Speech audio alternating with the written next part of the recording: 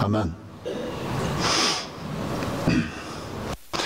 Today, we went back and forth a little bit throughout the week about what we were going to celebrate today. If today was just going to be the final Sunday before Advent, before we start that long walk towards Christmas.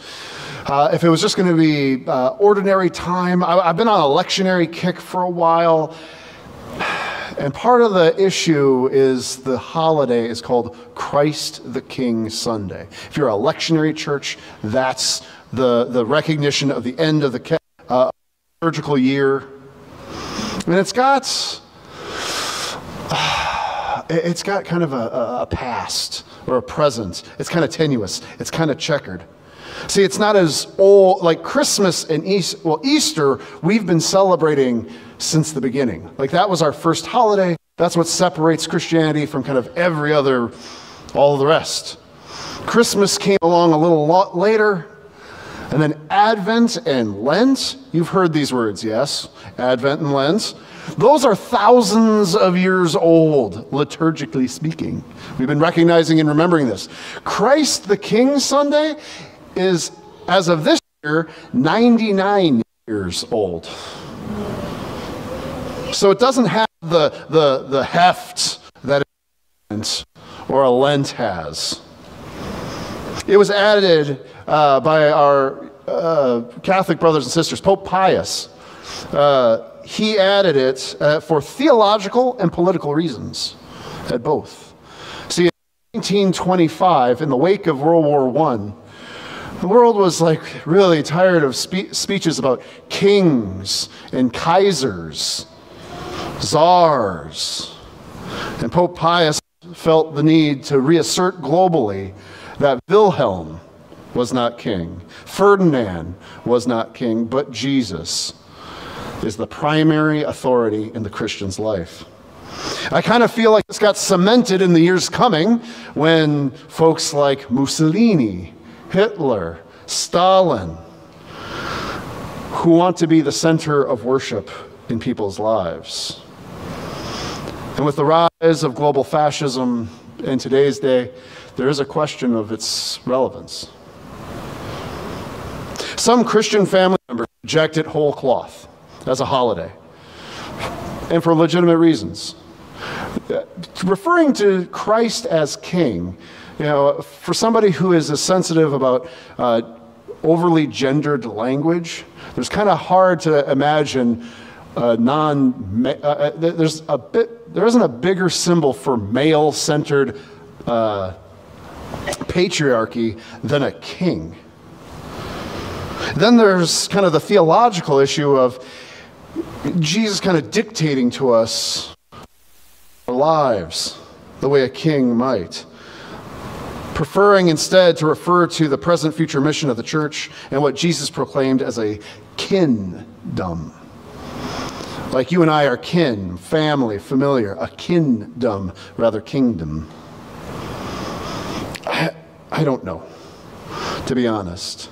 Sometimes overly emphasizing to make a whole Sunday about one singular metaphor, I don't know if it's always if it's needed for forever. I mean, if the Pope decided that this year we're going to have President Jesus, or God help us, Christ the CEO Sunday. No, that started rumbles. I'm good. Which brings us to today's gospel reading in John. This is the assigned reading for Christ the King Sunday. And you want to talk about like jarring. Last week we were in the middle of of teaching from Jesus. We're in the Gospel of Mark, which is like it's very direct and action oriented. And next week we start the walk towards Christmas. It's Advent. There's a cradle. And here we are. What are we doing at the crucifixion, the trial before the crucifixion? This seems radically out of place. So you got to know what the build-up for this is. You actually have to feel the story leading up to this moment. This is one of those walking into the room and you missed the 20 minutes that got to everyone yelling. If you're here on a Communion Sunday, you get to hear and recount the story of the night before this event. Jesus is in the upper room having a meal with his friends and followers. He teaches them. He prays with them. According to one gospel, they sang a hymn. They recited a psalm.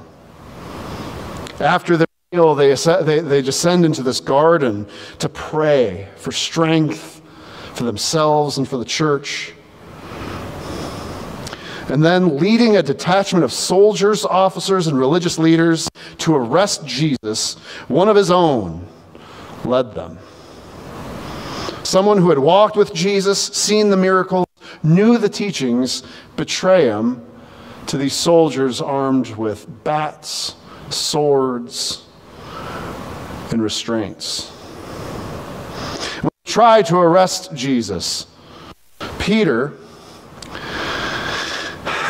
always acting from his gut, and yet still brown-nosing, drew out his sword and cut off the ear of one of the soldiers.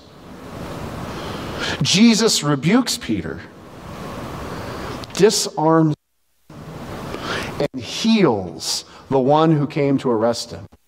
He healed one of the soldiers who moments later would beat him.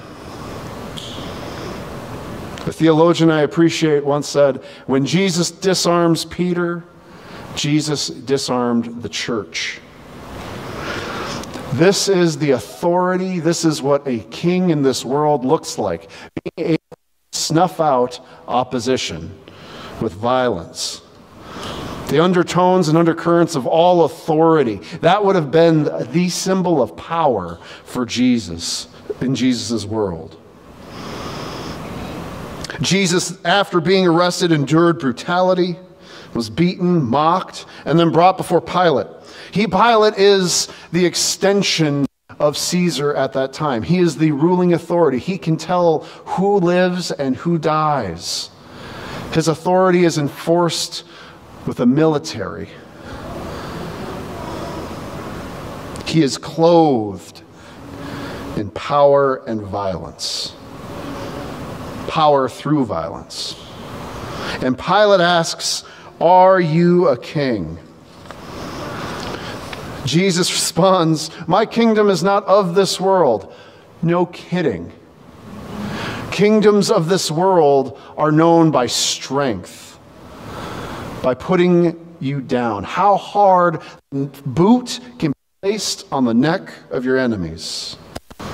Jesus doesn't eradicate his enemies. Jesus doesn't smite evil with the vengeful hand of God. Jesus doesn't force any border. He doesn't mandate a payment. Jesus doesn't even call on his followers to defend him. He actually uses that as the example of how different his kingdom is going to be.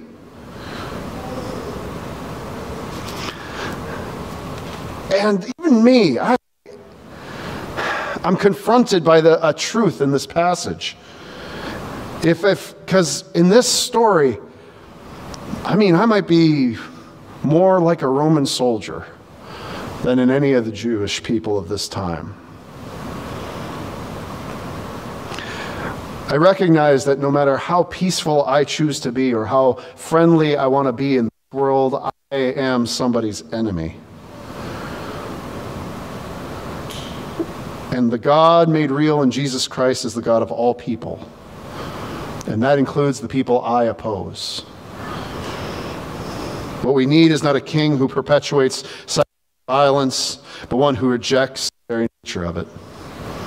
When Jesus says his kingdom is not of this world, he isn't suggesting that he'll wield some divine power as some kind of heavenly Caesar.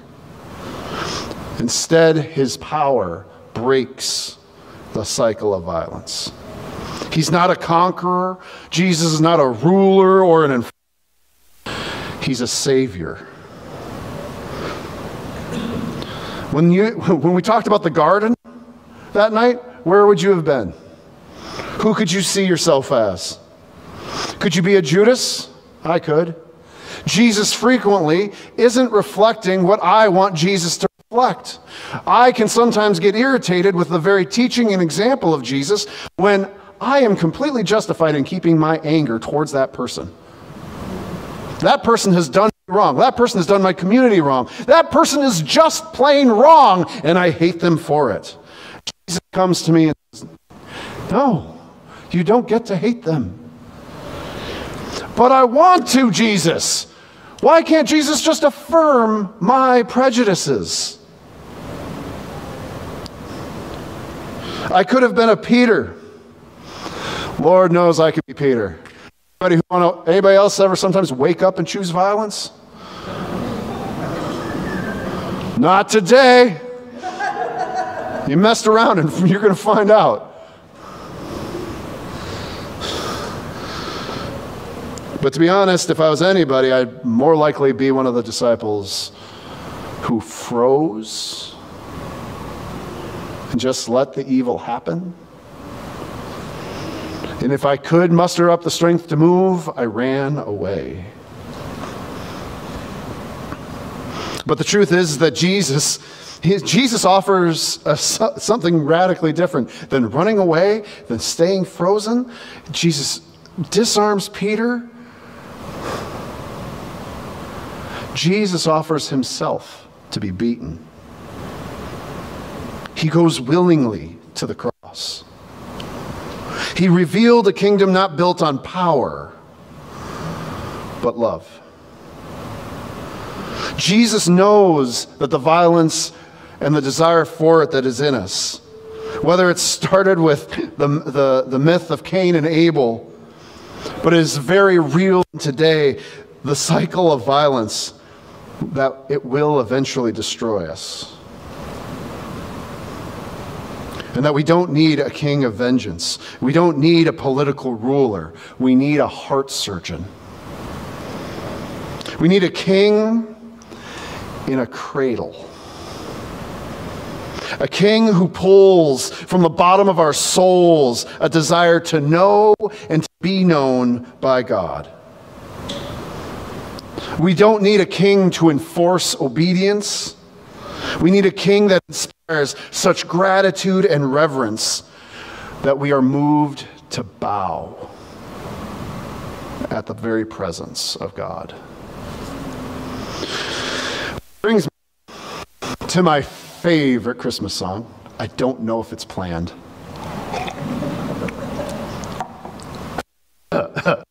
Oh, Holy Night. Jerry's taking a note. No, I'll suggest them in non-sermon at times when I suggest my other songs. But Oh Holy Night, it's my favorite Christmas song. Absolutely, without that. It's a solo piece. You got to hear. It starts off so bouncy. Bum, bum, bum, bum.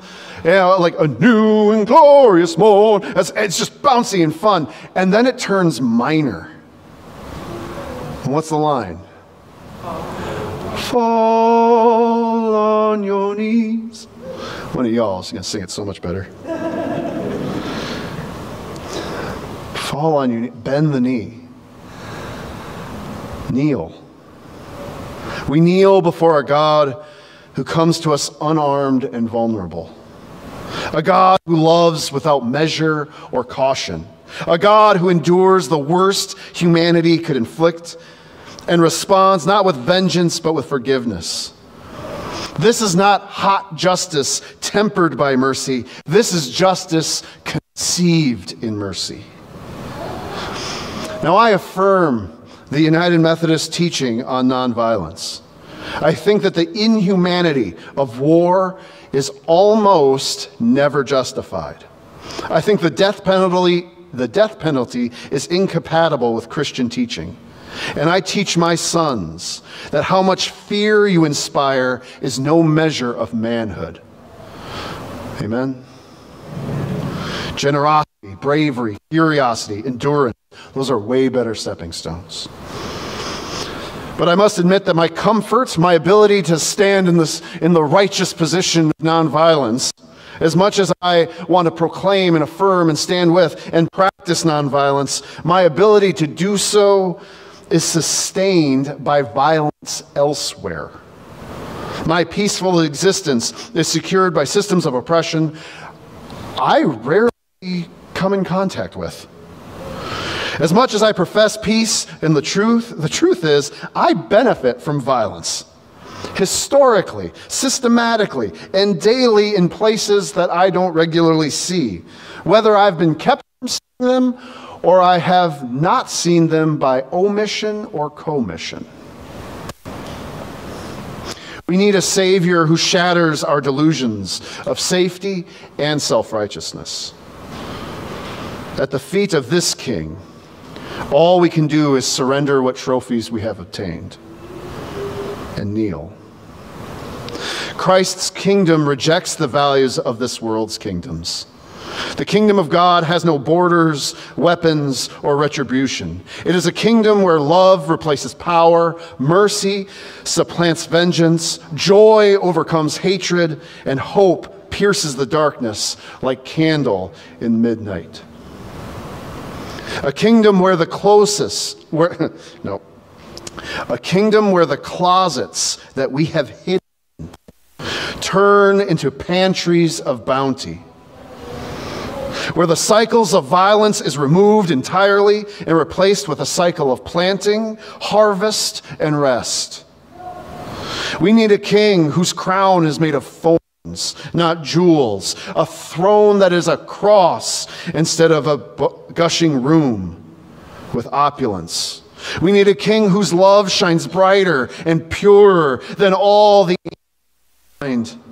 And at God's pierced feet, we lay down our preferences, our prejudices, our own little kingdoms, and call God, fair Jesus, beautiful Savior. And may we fall on our knees, for Christ is indeed King. Amen.